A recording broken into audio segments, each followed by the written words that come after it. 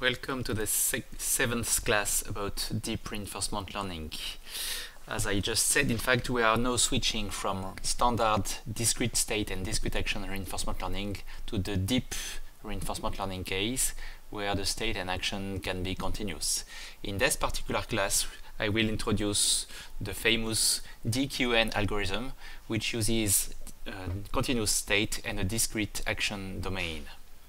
And we will make profit of some of the concepts presented in the previous classes.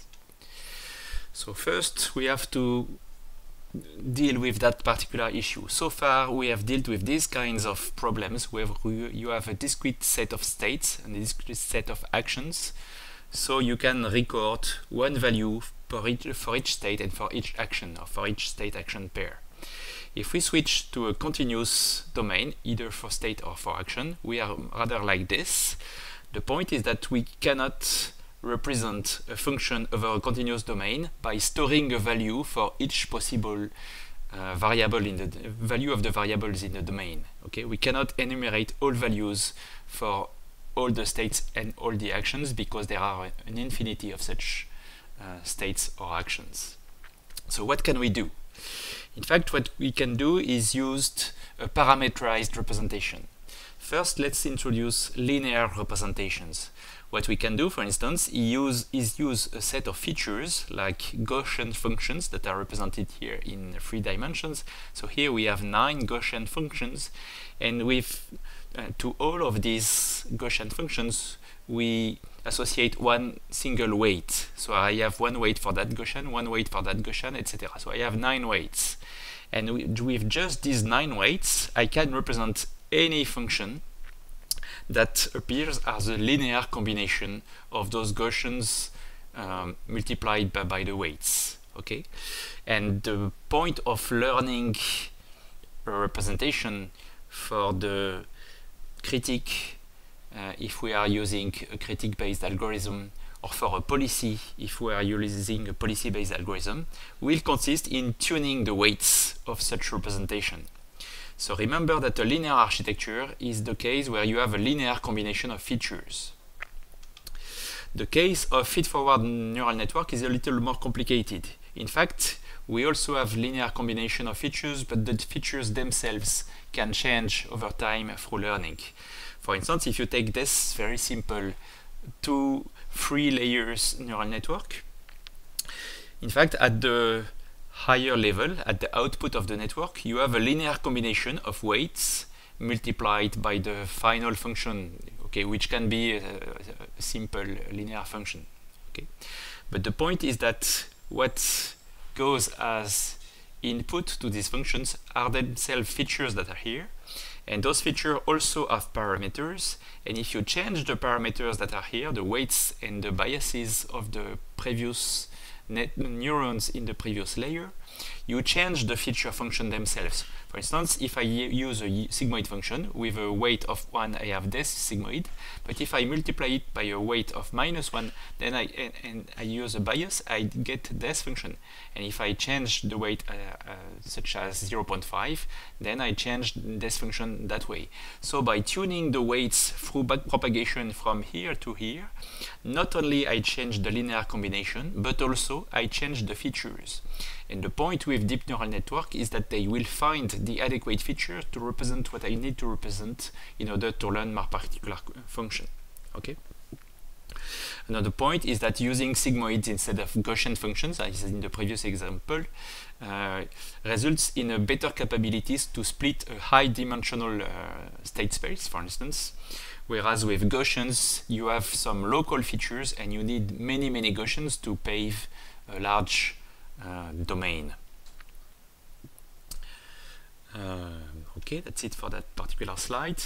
So a general motivation for deep reinforcement learning. So deep reinforcement learning will consist in using deep neural network with potentially several layers together with reinforcement learning.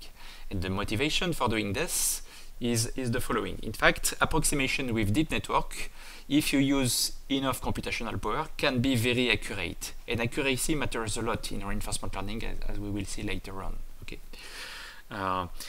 Besides those deep network learning mechanisms are provided in library like Theano, Caffe, TensorFlow, PyTorch. TensorFlow and PyTorch being the two modern ones that everybody is using now. So you don't have to code again for backpropagation. And all the processes that we will use in deep reinforcement learning will be based on efficient backpropagation in those deep networks. So let's switch to DQN. So what's DQN? The idea just consists in using Q-learning based on a deep neural network. I must say before going into DQN itself that this has been done before. In particular, Tesoro in 95 managed to learn a neural network representation with reinforcement learning algorithm that was the first world champion in backgammon. So the first computer program who was able to defeat the world champion in a reasoning game, let's say. But another point is that at the same time where Tesoro obtained this very interesting result in practice, people like Lemon Bird have shown that reinforcement learning combined with function approximation, which is the case with deep neural network, can diverge. He just showed a very simple counterexample where in fact using reinforcement learning based on function approximation diverges to something that has no meaning. Okay. So DQN is the same idea as Tesoro, but the very point is that in DQN they managed to learn very complicated thing that I will describe just later on without encountering this divergent problem. So the main question is how do they do so, and this is what I will explain to you in this particular class. So DQN became famous because people at Google DeepMind, those guys, manage with the same algorithm, which is DQN, to learn to play simple computer games called Atari games because they correspond to good old Atari games that we were playing when we were young, like Pac-Man, etc., etc. So they managed to learn to play 57 games at a level similar to human level performance. And the key point is that this algorithm was only taking as input an image of the game, actually 4 successive images of the game as input, without any knowledge of what is the game about. So you can learn to play Pac-Man without knowing that there are ghosts running after you and that you should collect the pellets, etc., etc. And this result was quite astounding to the community because we thought that learning from images, some reinforcement learning with some reinforcement learning techniques was too complicated, that the state space was huge and it was not possible to do so. So to obtain those results, you must mention that DQN was running for weeks with large cluster of computers to manage to learn policies that converge. But what is very interesting is that they managed to learn those games with the same hyperparameters for all the games, which is quite excellent in terms of generalization capability. So how does it work? At the heart of DQN, you have what is called the Q network. So it is represented with this picture.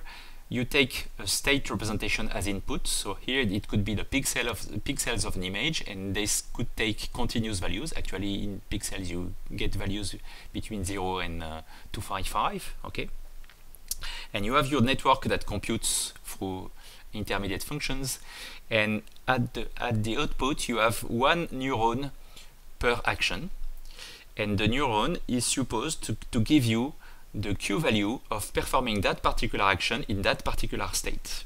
So if you think of it, this is exactly like a Q table where you have one value for each action in a particular state, but the point is that you have an infinity of states corresponding to a continuous domain.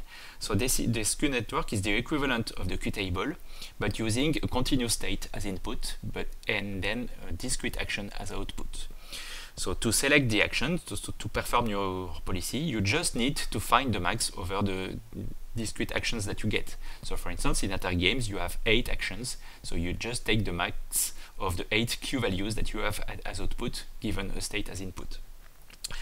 Of course, a limitation is that this requires to have one output neuron per action, so you cannot do this with a continuous action domain, and we will see in a later class how DDPGs goes around that particular limitation.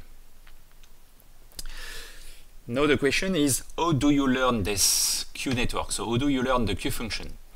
The idea is to get inspired from supervised learning. In supervised learning, in general, you want to minimize a loss function which corresponds to a squared error with respect to some desired output. So if given your state and action, this is your desired output, and this is the output of your network, you want to minimize some distance between the desired and the actual value, which could be, for instance, the squared distance. Okay. And you will do so just by back propagation of this error, this loss function, on the weights theta of your Q network. For doing so, in DQN, in fact, you will take a set of samples, which will be called a mini batch. You have samples with an index E, and you should minimize, if you want the Q network to converge to something, in fact, you want the reward prediction error or the temporal difference error. This is the same thing as we saw before. So we want this expression to converge to 0. Okay.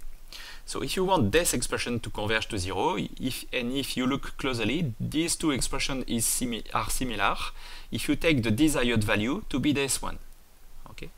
So given a mini batch of n samples which contain this information, you can compute this value just using the information coming from here and using your Q network to determine this value. Okay. And then you want to minimize the loss function between this particular value yi and the value output of your network over the mini batch of samples. Okay. So you are just trying to minimize the temporal difference error of your network given some samples using back propagation of the network. This is very simple in practice. Okay. One point, however, is that this is not stable. Why is this so? First, one point is that approximating a Q value is not exactly a supervised learning problem. The point is the following. In fact, in supervised learning, you want to go towards the desired value that is constant for a particular input. But here, your desired value is a function of Q, and this is Q that you are learning. So if you change Q through learning, you will probably change your desired value. And if they change in the same direction, this may diverge because you want to increase this increase your desired value. To track it, you increase this, so it increases this, and so on and so on. So finally, it will diverge to infinity. This is why combining reinforcement learning and function approximation may diverge in practice. Okay. So this is not truly supervised learning, and this is unstable.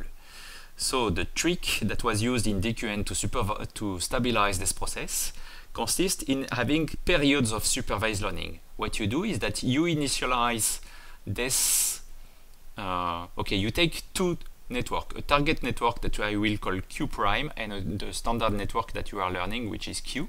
Okay. And you initialize Q prime at the same value as Q. Then you learn on Q so as to go to that particular desired value without changing Q prime. And from time to time, for instance, each 5,000 time steps, you update Q prime so that it goes back to the value of Q. So you perform new supervised learning each 5,000 time steps, so that this network is tracking this one, but this one is moving more slowly. And this makes the process much more stable. The other trick consists in using a replay buffer and shuffling it. Okay. Actually, this is an old idea, which dates back to the early 90s from Long J. Lin. Okay. but this proved very efficient with modern computational resources. So the point is the following. In most supervised learning and machine learning algorithms in general, when you want to approximate a function, you assume that the samples are independently and identically distributed.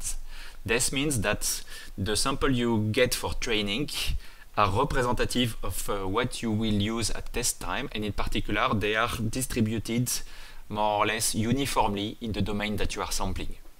Obviously, this is not the case of behavioral samples of a reinforcement learning agent, because the next sample strongly depends on the previous sample and the action you took. Okay, and in particular, an agent will explore a particular small domain before moving to somewhere else. So the samples won't be distributed uniformly over the domain. Okay, so a simple idea to break the correlation between the samples, which make it not independent and not identically distributed, consists in putting all the samples into a replay buffer and drawing the samples from the replay buffer more or less randomly. So what you can do is you fill your replay buffer and you take a few samples into a mini batch and you give this mini batch to your DQN network so that it learns the Q function. Okay. In particular, you can use larger mini batch when you want to make profit of graphical processing units where the input of your network are images, because this will be more efficient. You can do things in parallel. Okay. Actually, how to determine the size of your replay buffer and how to put the samples in it is an issue. This is something that is under investigations at the moment in several papers. And you can show that with different replay buffer size, for instance, you get very different performance for your DQN algorithm.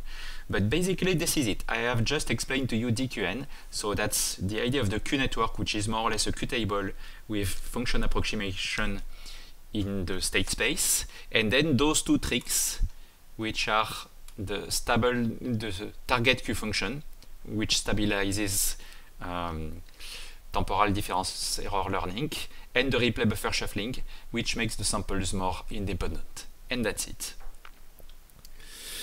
Now let's have a look at what happened after DQN. In fact, there has been a lot of improvements which make it that the performance is no higher than what DQN initially obtained. The first improvement is called double DQN. This is from Haddo van Hasselt, and if you remember class 6, in class 6 I explained to you that Q-learning suffers from a from a overestimation bias due to propagation of overestimated value through the max operator. And actually, this max operator is used both for action choice and value propagation. So in double Q-learning, Haddo van Hasselt proposed to separate both calculations with two different tables. One Q table for value propagation and one Q table for doing the max.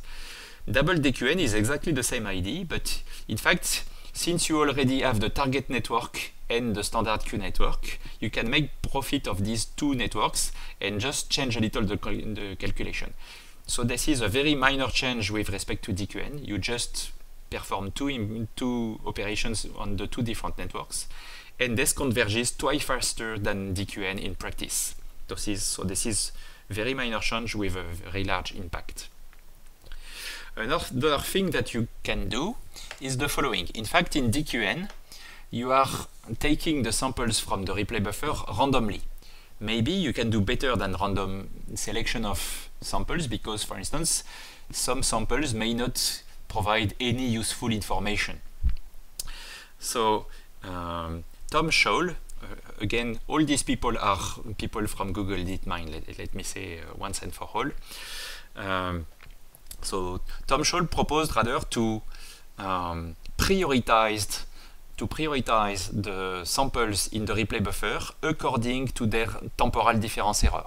So you put the highest temporal difference error samples in the beginning of your replay buffer, and then you put them in a decreasing order, and you will sample more often the the samples that have a higher temporal difference error. Because if you have a higher temporal difference error, this means that you have more to learn about those samples.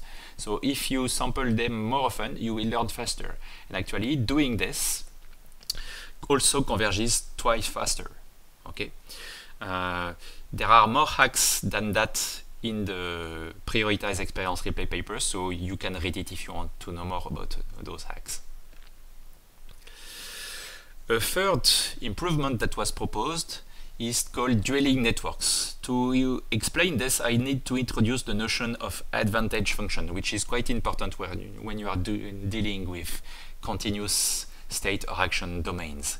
So what's the advantage function? This is just the Q value of doing that particular action in that particular state minus the Q value of the best action. So you can see that, of course, this advantage function is in general negative, and it is just null if you take the best action here. Okay. So this advantage function represents a regret for not performing the best action. Okay. If it's 0, there is no regret, and if it's a negative value, that's the value of taking this, which was worse than taking the best action. Okay. So the advantage function can also be represented as the Q function minus the value function, because the value function is the max over action of Q. Okay. I won't go into the details why this is a good idea to use the advantage function, but actually it was put forward by people interested in divergence of reinforcement learning with function approximation, like Baird, and it has nice properties such as some relationship with the natural gradient computation. But I won't go into those mathematical details because this would lead us too far away from this introductory class.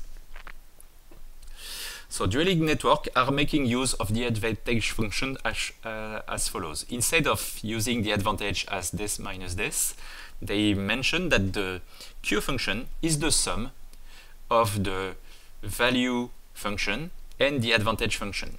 So they design a specific neural network where the Q function is represented as the sum of two networks, one which uses the value function and one which uses the advantage function. And actually, in standard deep learning libraries like TensorFlow or PyTorch, you can just represent any network with, you don't need to have neurons, you can have mathematical operators. If you provide the capability to derive with respect to this operator, then you can apply backpropagation to such a network. Okay. And the authors of dueling networks designed this particular network and tested it on a scenario with a driving car, and they showed that the value function and the advantage function are representing two different things that are of importance for driving a car on a track efficiently. So it better captures some relevant aspect of the control task, and this was proven to be efficient as a solution to reinforcement learning. And actually, we will see maybe later on the final class that there is also a continuous action reinforcement learning algorithm which is called NAF that uses the same idea in the continuous action domain. So finally, if you take together all the improvements that I've presented to you, so if you take dueling networks, if you take prioritized experience replay, and if you take double Q learning, the double DQN, sorry, and other improvement that I won't present it to you right now, then if you combine all these, you get this algorithm, which is called Rainbow, which is about eight times more performant than DQN itself. So when the DQN paper was published in Nature in the beginning, we were at human level performance for playing Atari games, and with Rainbow, which collects all these IDs, you are 8 times more efficient than humans in learning to play those games. And that's it about DQN and the following algorithms. So again, if you have any question, don't hesitate to contact me, and now we will switch to the continuous action domain.